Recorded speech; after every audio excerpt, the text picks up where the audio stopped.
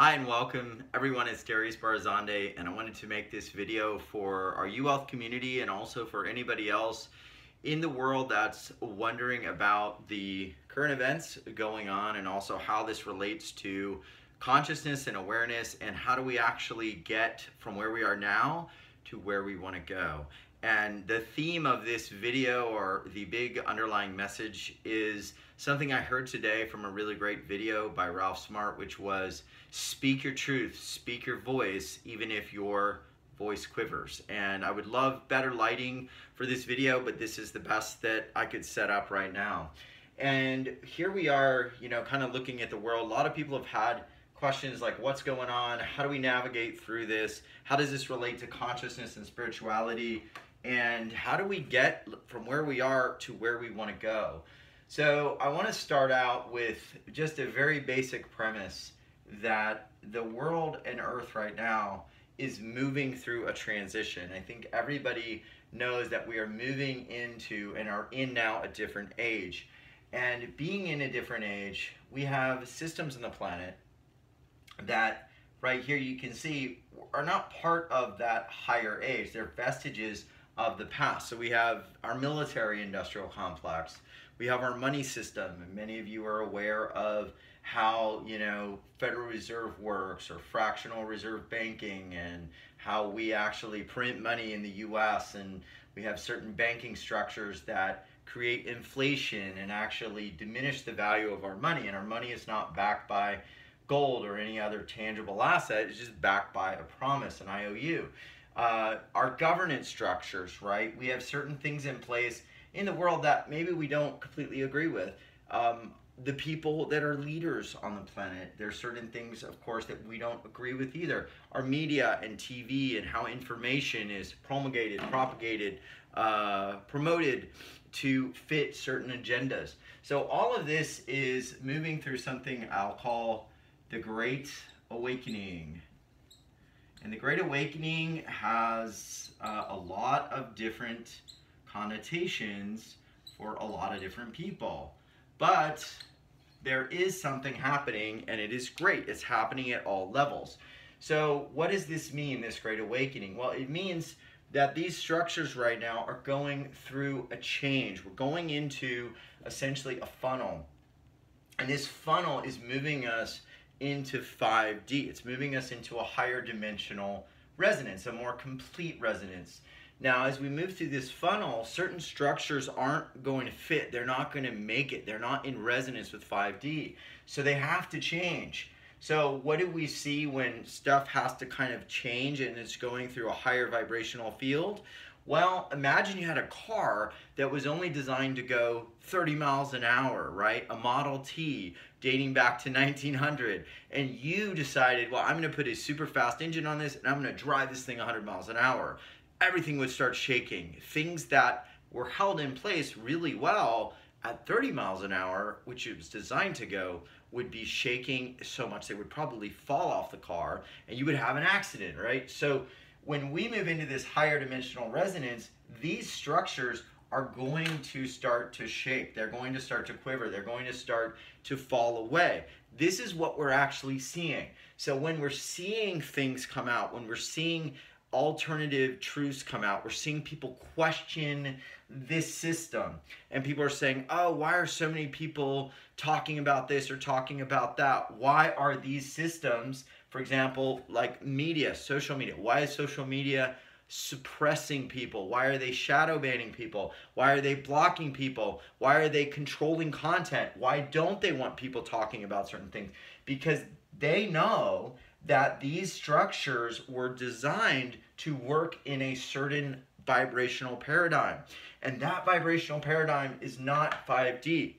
5D is open. It's open awareness. And this is where I want to walk over to here. So we're going to focus on this a little bit. Because if you understand this, you'll understand why a lot of this is happening. So if we look at this word here, vibration, right? Everything has a certain vibration. The first level of vibration, and this is not related to the Hawking scale, it's just very general, is fear, right? So if we're in a fear vibration, a lot of these things work really well. If we're fearful, we want the military to do certain things. We want to see certain things happen in our world because we want to be safe. We can tolerate certain things because we want to be safe. If we're in fear, we can tolerate certain things with how our system works because we feel that we need that security. So we're willing to take a high interest loan. We're willing to see our money diminish in value and be okay with that because, well, at least we've got a certain amount of money, or at least the government is providing for us.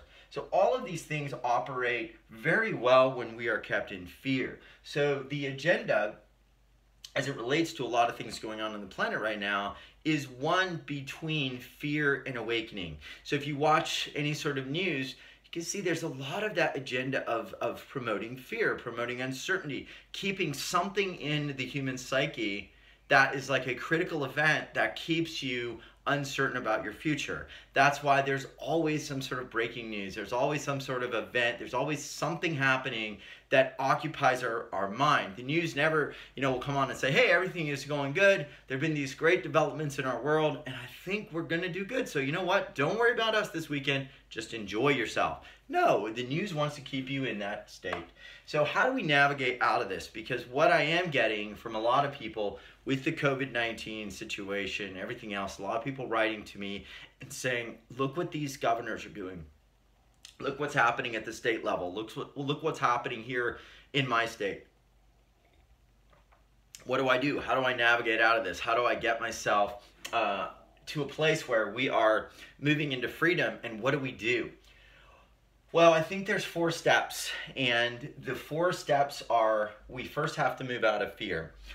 If we're in a state of fear, we're not going to be able to fully be conscious to make the powerful, informed choices. We're also not going to be able to look at reality from a standpoint of full awareness. We're going to really be just blocked in, just trying to worry about our safety. We're going to be at that root level of chakra.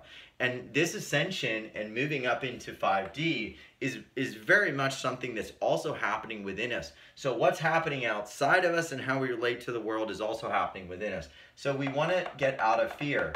Now, the way to get out of fear is to actually build in an awareness. Build in an awareness of what is going on and be in awareness of it. So one of the things that I tell people with things happening on the planet is you do not necessarily need to be in fear to be aware of something bad happening on the planet. So for example, when I was an attorney, I would many times have to go after somebody that was involved in financial fraud, or they didn't pay something and they fraudulently were trying to get out of something that they were legally obligated to pay. Now, I didn't become a fraudulent person because I was focusing and had the awareness of what was happening. Because I had an awareness that somebody was doing something wrong, because I had to focus on what was happening and how that case was being put together, and I had to understand what was going on, that didn't make me a person who was going to commit financial crimes. Really what it made me was aware, so then I could choose what action I was going to take.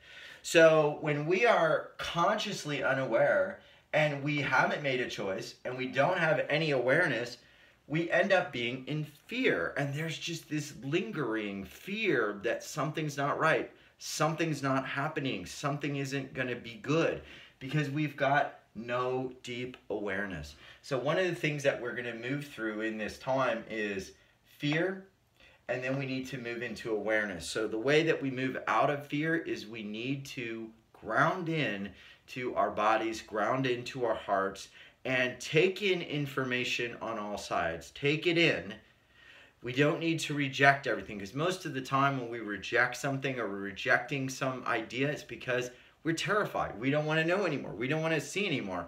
And that, however, keeps us locked into fear. By opening up to an awareness of what's happening, by opening up to an awareness of where we are, we can then begin to empower ourselves. Now, we don't need to stay there. We become aware, and maybe there's things we don't like. I mean, maybe there's stuff at this level that we don't like. We don't want to dive into it too deep. We don't want to know about all the bad things happening, but we're aware that something's not right. That's enough. That's as far as you need to go. You don't need to become an expert on everything that's wrong in the world. Just be aware that something's not right. You don't want to stay there. Then we got to make a choice, right? We have to make a choice. So this is done consciously. So if you're seeing things in your state, if you're seeing things around the world you don't agree with, you want to be aware of that, because that could affect your life. You're not going to be able to transmute that necessarily just by being completely unaware of it and assuming everything is fine. You need to be aware, right? And as you're aware, you need to make a choice, right? So if we're in a boat going over a waterfall, or we're getting close to the edge of a waterfall, and we don't do anything about it, and we say, I'm not going to pay attention that we're going over that waterfall. I'm not going to pay attention. I'm not going to pay attention. I'm not going to pay attention. There are very few people on earth, if any, that could literally move that boat to the shore with telepathy, right? Very few. I certainly can't do it. I've got to be aware. I've got to be aware. I may be scared, but I'm going to be aware. But I'm going to make a choice. I'm going to make a choice that I'm going to row the boat to shore. This is where we're at on our planet right now. Light workers, people who are not happy with things going on, we've got to be aware, and we've got to make a choice.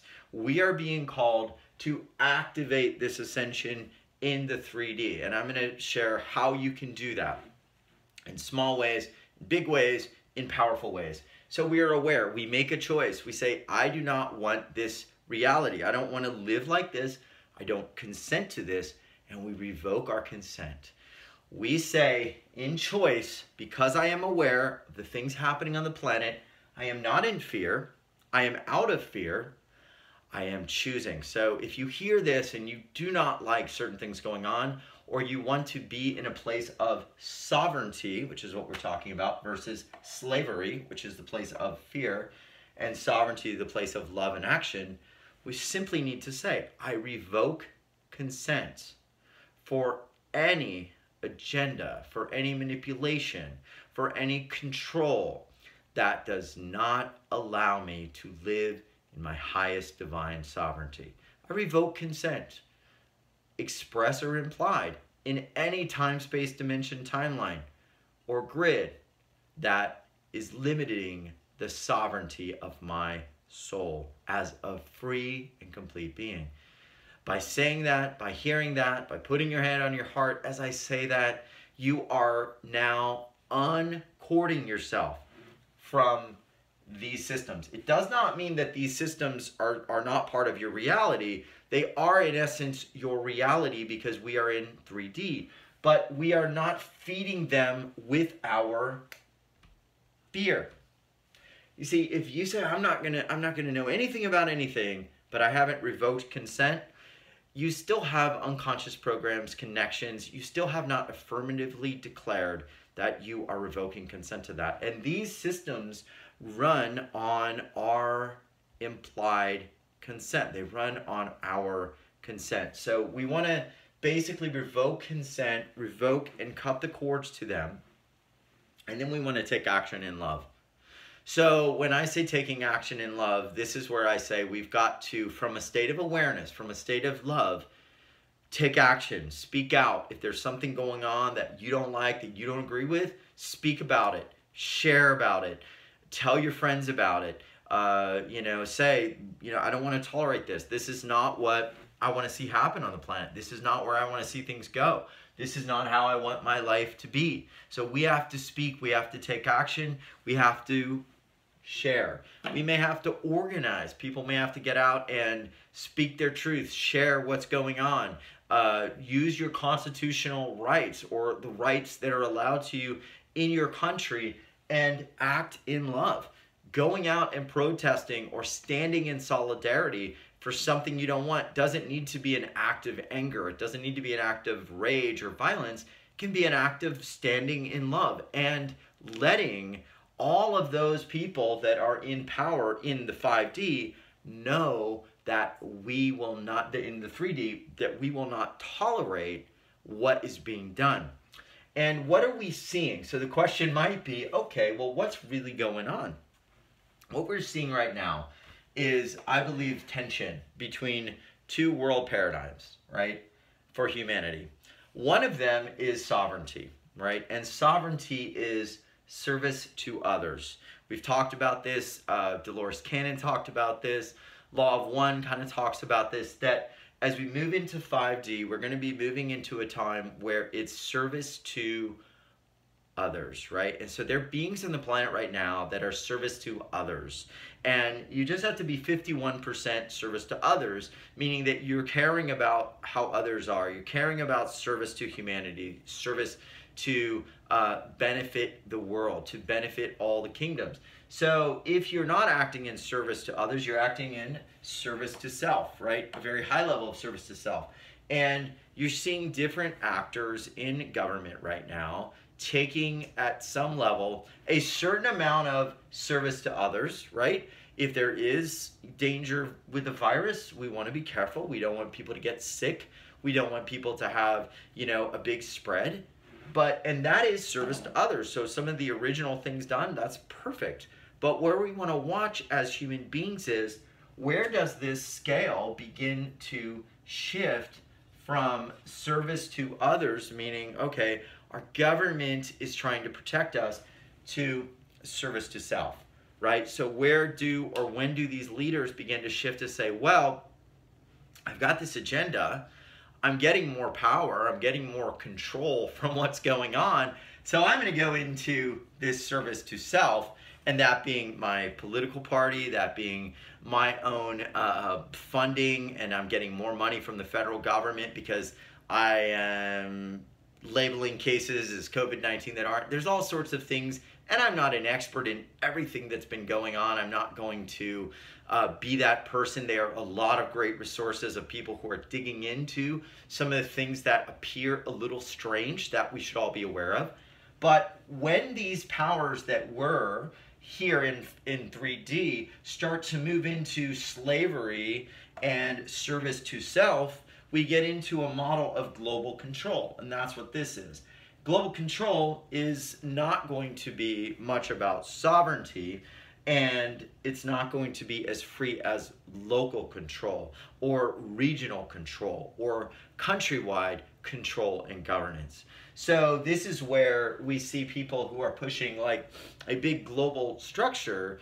Like, that sounds great if we are here in 5D, because then we'll have the tools and the awareness to take into account service to others and our own natural sovereignty, because we'll all be coming from a higher place. But in 3D, global control means that you've got a few people at a table controlling the world, and you have to really hope that those people stay at a super high vibration and they are super enlightened beings, because they literally would have the fate of the planet and every living being in their hands. And if they move into this state of service to self, this is not good. This becomes a prison, right? So this is where we're at. There's this very delicate balance right now. And we do know the timelines go to light. We do know that we do awaken, but we've got to really be vigilant. So I say again, you may move into fear knowing what's going on. Become aware of the different things that are happening. Take all the information in. The Great Awakening is here for us to activate our own ascension, take this information in, and begin to learn and understand where things are looking like we're going from service to others into service to self. Who are the people that are doing that? Where is that line? And what do you do about it? You revoke consent. You do not feed those structures with your consciousness anymore. You use a revocation statement, and I will include one down below if you're seeing this video on YouTube. And then we start to act in love. And that can be as simple as sharing information, talking with friends and family, listening to conscious shows, plugging into alternative media, liking certain types of videos, going to platforms that are not censored like Mayway or BitChute, because YouTube is heavily censored. Facebook is, of course, heavily censoring. Twitter is heavily censoring anything other than the mainstream narrative, because the only way that we can stay in this 3D grid is by staying in fear and having a lack of awareness. This is why if we stay here, we don't have awareness, we don't have any sort of understanding, and we're in fear, we're going to stay locked into this paradigm. But the good news is that the vibrations hitting the earth are accelerating so much that it's getting harder and harder for these powers that were to actually do this.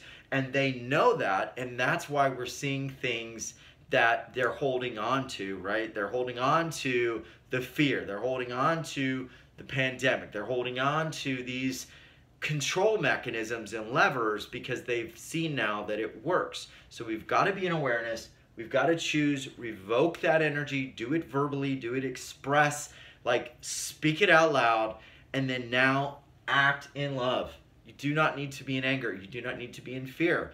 You act in love and you take action. Organize, share information, hold good space, share people speaking and sharing truth, and choose the reality you want to live in. And as that happens, these structures are not going to be able to function in that higher state. They rely on a lack of awareness, and they rely on fear, which is why you can see their actions. So I want to thank everybody. This is kind of the state of what's going on, and this is, you know, for people that have had questions, and y'all are sending me a lot of videos about different things.